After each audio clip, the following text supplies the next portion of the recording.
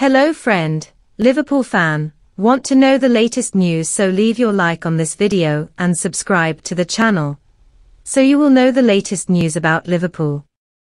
Liverpool have lead to sign £51.8 million midfielder.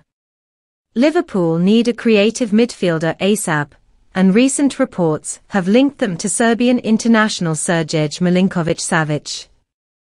A few days ago, covered a story via CWM, stating that the Reds are ready to sign the Lazio midfielder, offering Joe Gomez and cash. The renowned Italian news source stated that Juventus now have a concrete interest in attracting the former Henk midfielder, whose current contract with Lazio expires in 2024. Lotito has verbally agreed with Milinković-Savić and agent, Mateja Kezman, that the midfielder will be able to leave for the right price in January. However, the president's preference is to sell his valuable asset to suitors abroad, rather than sending it to any Serie A rivals.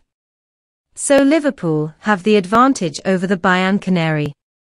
As far as pricing is concerned, La Gazzetta dello Sport claims that Lazio wants, with add-ons, a total fee of €60 million, £51.8 million, to sell the 27-year-old star.